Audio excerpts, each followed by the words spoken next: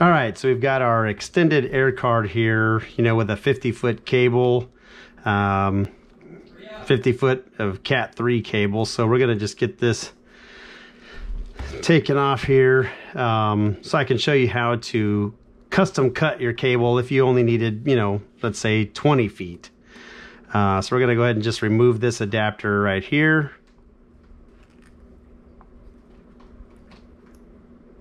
Oh.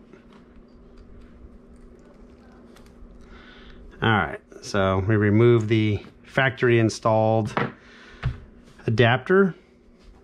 And so now what we want to do is prepare this to install a new adapter. Now, I recommend using the Klein Tools, let's see, it's got the part number in here somewhere. Yep. The VDV226107. It's a great tool because it does not only cut, crimp, but it also pre-cuts this outer jacket on this Cat 3 cable. And also usually with the ratcheting cutters, you would have to feed like this whole cable through to get to a point where here you don't have to worry about that. You could just slide in and cut it, you know, wherever you need it to be cut. So you just kind of line it up in there, cut it off. Now on this jacket, you can see that it actually pre-stripped it, hopefully to make it easier for everyone to install their adapter. All right. Now, when you take a look at the orientation of the wires in this jacket here, or this RJ11 adapter, what you're going to see, I don't know if you can see this or not, but it's orange, white, blue, blue, and white, orange. So you just want to take your RJ11 adapter here, and you want to get these oriented in the correct pattern. So remember, we've got orange, which is going to be on the outer side, and we're going to have white, blue, and then blue with orange or white orange on the exterior.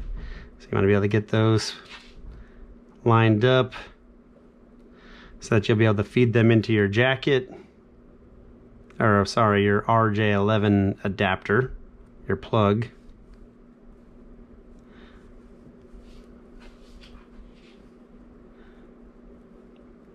Now we don't need this length, so I'm going to go ahead and shorten this up a bit, but it's easier to orient the wires when you've got some length on them before you cut them to go into the adapter.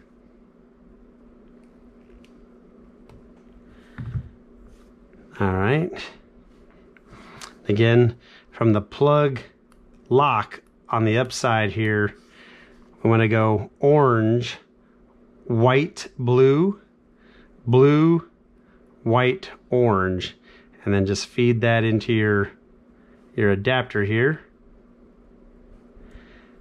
As you can see, your insulation is going to go up into the adapter as well. And once you confirm the orientation of your wires here, and I like to look at the top and confirm I can see the conductors there at the end,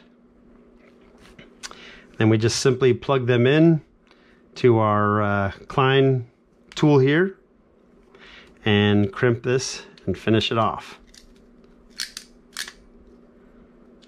All right, so now you've pushed in your gold blades here to make contact with your wiring inside, and then basically at this point you were able to custom cut your cable and reattach an RJ11 adapter. I'll go ahead and plug this into a controller here I have on my test table, just so that we can confirm that I do have power